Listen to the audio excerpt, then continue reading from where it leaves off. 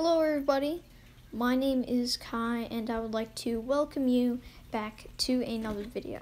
Now today's video is a very nice video on how you can save money when it comes to owning a bearded dragon. Now, the first thing that's going to come into cost is your actual bearded dragon. Now depending on its age, if it's a baby, juvenile, or an adult, it's going to cost more money if it's an adult and a bit less if it's a baby bearded dragon. Maybe if a friend has a female adult that laid eggs, then you might be able to get a baby for free, but otherwise you're going to have to buy it from the store. The next thing that's going to be expensive is a tank.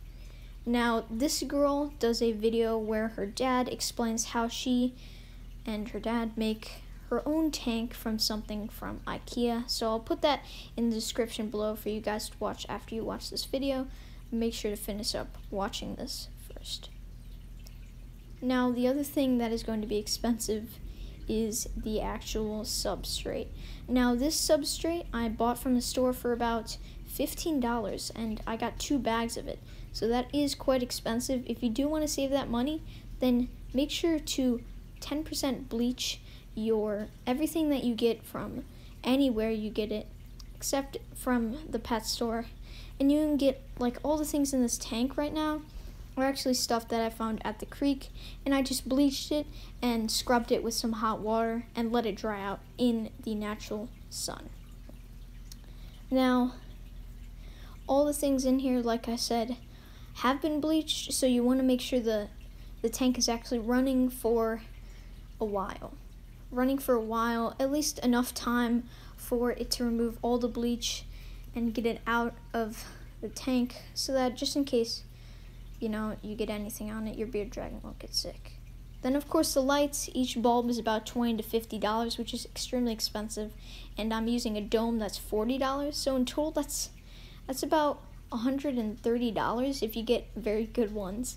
Now, there is really no way to save money on this, but if you maybe find a renewed one that was used by somebody already but still can go for a little while, then you can get that for cheaper and you can probably make it go for even longer, to be honest. Now, like I said, here I didn't buy everything, but I did not buy everything in this tank. So some of the stuff is bought and some of the stuff isn't bought.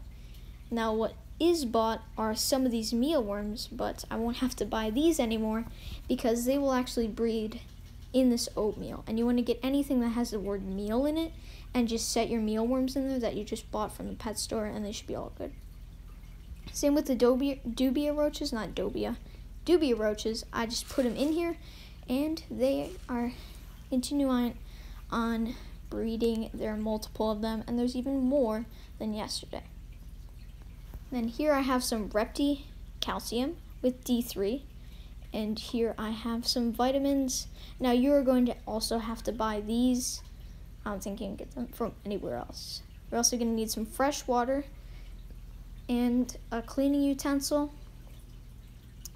And this whole tank should be looking very nice.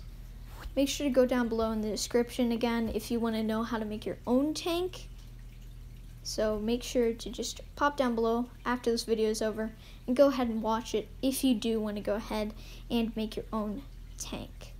It's a very good video. Watch it all the way through and it really does help you out. Overall, your tank will be looking really nice and you won't even have to spend that much money. Alright guys, that is going to be the end of today's video. Thank you so much for watching. Everything I explained in the video will be down in the description, and if you did like this video, then make sure to go down below, subscribe to my channel, and like this video. Turn on those notifications if you do not want to miss any of my future uploads. And thank you guys again so much for watching. I'm trying to get to 100 subscribers. See you guys.